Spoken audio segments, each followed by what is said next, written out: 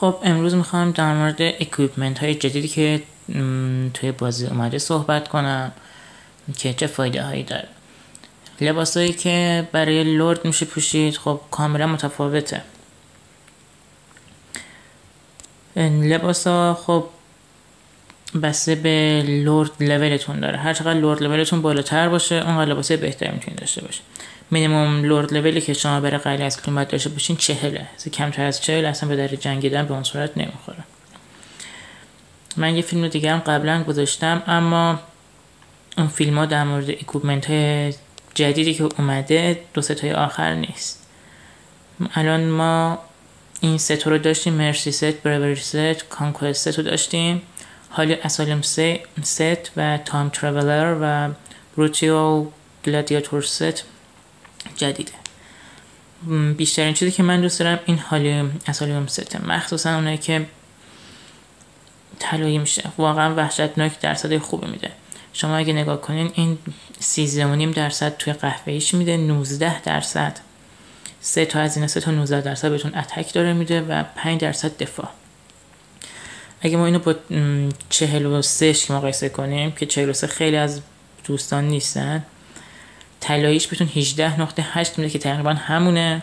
3 تا اتک بهتون میده نهایتا، با یه دونه ترپ اتک فایده‌ای نداره، با یه دونه اسپیداب درمانی که اونم بهتون فایده‌ای نداره.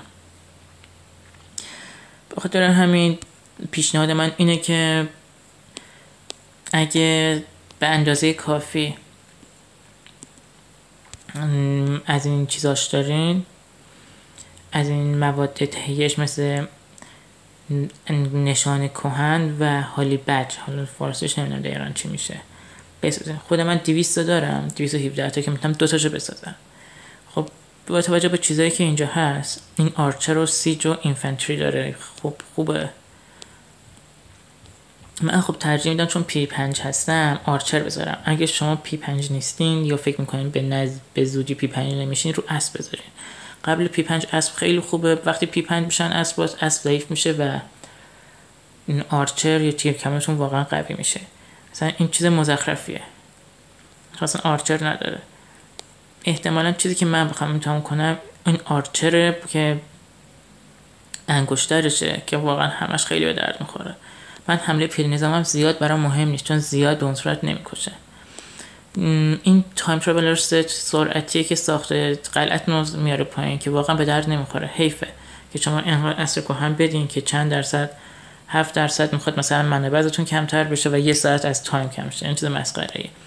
گلادیاتور ست هم بد نیست اما همش تکیهش رو پیاده نظامه. من پیاده نظام اونقدر دوست ندارم، خودم به شخصه پیشنهاد نمیکنم. پیشنهاد من اینه اگه شما بازی رو تازه شروع کردین و میخواین خرج کنین، همش رو از این حالی اسالیوم ست بگیرین که واقعا وحشتناک خوبه و خیلی راحت میشه طلاییش کرد.